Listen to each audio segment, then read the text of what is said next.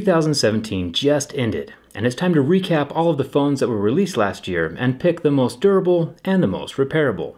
I don't have any awards to hand out like MKBHD did. He made a fantastic video about the 2017 smartphone awards, and I'll link his video down in the description. My video is going to focus on durability and repairability. Let's get started.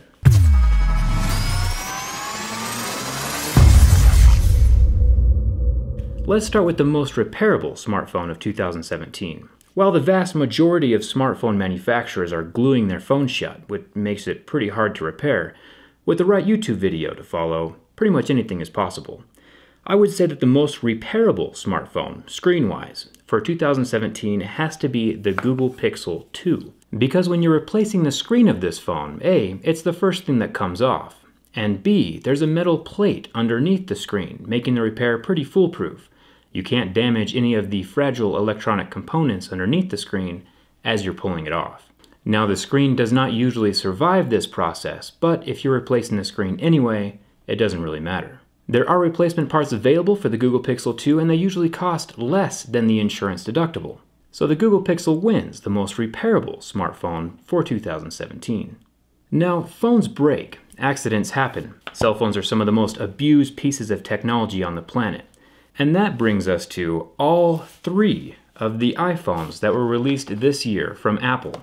Not only are each of these phones made from glass, but the back panels are not replaceable by consumers or by Apple themselves. It's an incredibly poor design choice. For a quick example, if I took this LG V30 and popped the glass back off, I could replace it for about $15 right now.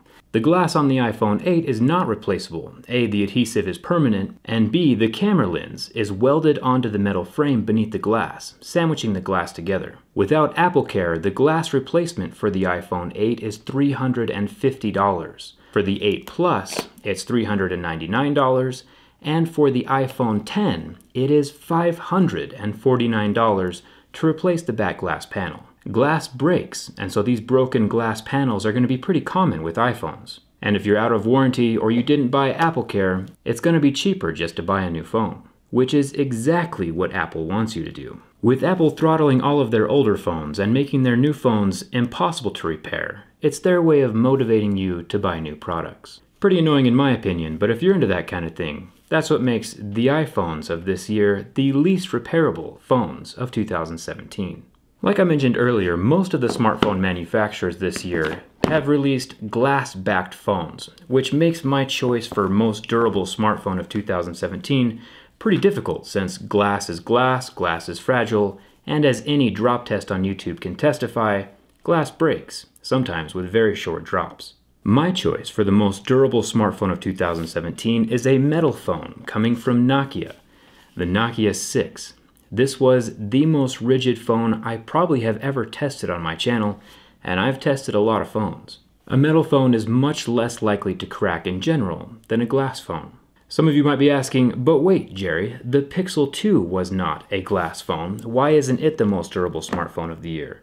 For two reasons. One, the Pixel 2 did have a crack right next to that power button, and the Pixel 2 XL is still made out of the same material that the Pixel 2 is. It has that soft, thick exterior coating on the surface that can scrape away or discolor from the jeans that you're wearing. Definitely not a durable material.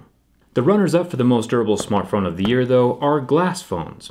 The LG V30, the Galaxy Note 8, and the Galaxy S8 basically all have the same style of construction, very rigid, but have that glass panel on the back. Each of these glass panels, $15 for the LG V30 and about $20 for the Note 8, are replaceable fairly easily in about 15 minutes. So while they might not be extremely durable to start off with, at least they can be repaired. And repaired for pretty cheap, making that back glass panel pretty much a non-issue. Apple could have done the same, but they want you to buy more phones. I have this place called a shelf of shame, where phones go that couldn't pass my durability test. There are only a few phones this year. I think manufacturers are getting better with time. I hope my videos have something to do with that. The Honor 6X was one of the few phones that did not pass my durability test this year, along with the BlackBerry Key 1. During the bin test, the screen of the BlackBerry Key 1 popped off, which isn't a characteristic that most of you are looking for in a smartphone. I'll talk more about the BlackBerry Key 1 in a second and why it didn't win the least durable smartphone of this year. The HTC U11 is the weakest smartphone in 2017. For one, it's glass on both sides, and during the bin test, the screen was obliterated. And this happened for two reasons. One, HTC added that new squeeze feature to this phone, where the frame of the phone is a button basically when you squeeze it. This also makes the frame of the phone more flexible. The second problem is the glass of the screen is in direct contact with the flexible metal of the phone, so any flex or drop transfers the impact directly into the glass. And as we learned earlier, glass is glass and glass is fragile. It's a little disappointing because on some of HTC's other phones they put a plastic layer in between the glass and the metal, which kind of absorbs any impact, drops, or bends, and keeps the energy from transferring from the metal layer to the glass. It's a much better design. HTC just didn't do that with the U11, making it the weakest smartphone of 2017. But it's not bad news if you own one of these phones. A simple case would solve all of those issues. It's just something to look out for. The more you know, the more you can protect against it. That brings us to the most improved smartphone of 2017, and that is the BlackBerry Key 1. Now, I was pretty excited when this phone came out, but during my durability test, the screen of this phone popped completely out of the frame. I've never seen that happen before. It's definitely not normal. It turns out many other people were having the same issue with their BlackBerry Key 1s, but BlackBerry, after my video, was very quick in rectifying the situation, going as far to modify their design, actually gluing the screen in, and fixing it for all of their customers. Huge thumbs up to BlackBerry for acknowledging and rectifying the situation, and taking care of the people who had purchased these phones. After BlackBerry fixed their design flaw, I can 100% recommend the Key 1 as a durable phone in 2017. The most innovative phone of 2017 was hard to decide. It was kind of a toss-up between the Razer phone 120Hz display or the Essential phone using ceramic back panels and titanium sides in their build. That's impressive. Or HTC with their Sapphire display U Ultra. None of which have headphone jacks, but you win some and you lose some. I had to go with the HTC U Ultra. Creating a sapphire panel as big as the screen on this phone is incredibly impressive. Not many companies can do that. In fact, some companies claiming to use sapphire are using a version not as pure as the one HTC used on their screen. I have a set of Mohs hardness picks that differentiate between the different materials. We have plastic screens like the one on this Moto Z2 Force that usually scratches around a level 3. And the vast majority of all of these phones are using tempered glass on their screens, which scratch at level 6, deeper groove at a level 7. But this HTC U Ultra Sapphire Edition has a much harder material, completely different than glass, that scratches at a level 8 on most scale of hardness, making the screen resistant to scratches from pretty much anything but diamonds. Sapphire is incredibly hard to create. Apple hasn't even gotten it right yet.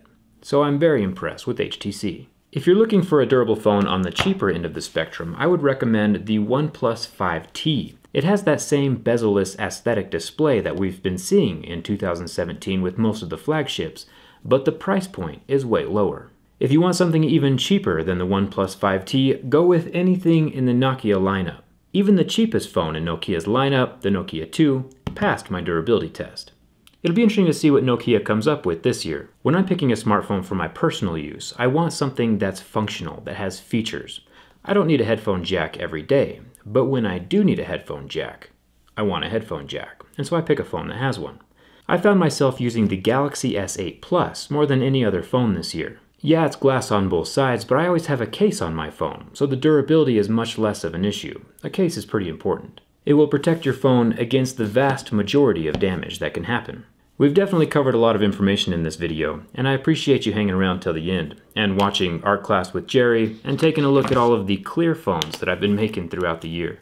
2017 has been a blast, and I'm super excited for what 2018 has to offer. There's plenty of new phones to get inside of. Give me a thumbs up if you're glad that my phones have been tested so your phone can be protected. Thanks a ton for watching, and I'll see you around.